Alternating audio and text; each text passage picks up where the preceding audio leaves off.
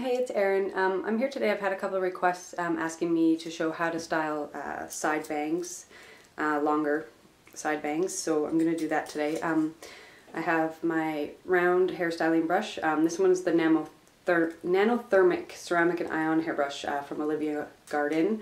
I'll include a link below as to where I purchased this. It's great because it's also got this little sectioning pick that just sits in the end of the brush. Which is great for parting hair. And I've got my new Hotness hairdryer, which I absolutely love. I picked out the design with the skulls on it because I have a thing for skulls. Awesome dryer. You'll have to check out the review that I've done on this to find out more information about how great it is. Okay, so I've got a few clips here.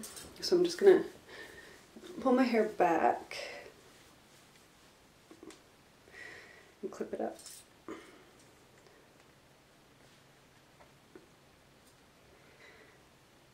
Now, my bangs automatically kind of part the way that I wear them.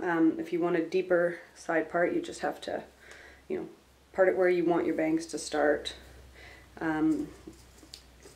This is one way, and as you blow dry, you can just brush your bangs in the direction that you want them to go and aim it, or you can do what I do and brush my bangs forward. They're getting pretty long here. And I'm going to just do a low airflow and a higher heat. So I'm going to put this on and show you how I do this. So you want to aim down, brush them out, your hairbrush over there. Follow.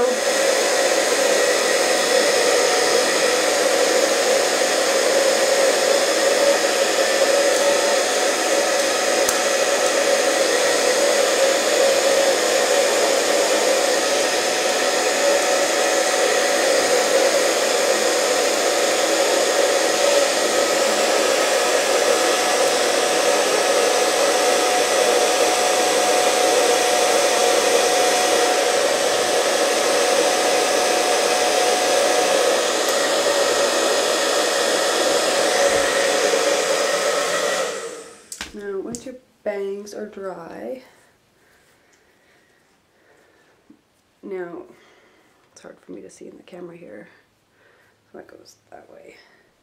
I have a flip here, but that's alright because I'm going to plug in my flat iron and show you how to fix that flip. Alright, so my flat iron is ready, and so now what I'm going to do is straighten out my bangs a bit here.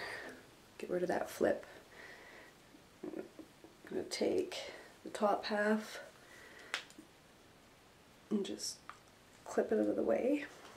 And I've got my Hotness flat iron here, also with the skulls, but in baby pink and black and white instead of the red. So I'm just going to take my flat iron and run it down. You can curve it under, you can just go completely straight for flat bangs, and then grab the top section and I don't go all the way up because I don't want my bangs to be too flat. Okay, and this section sticking out here.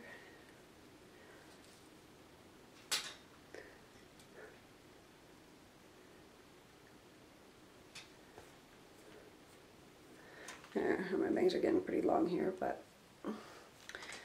there you go.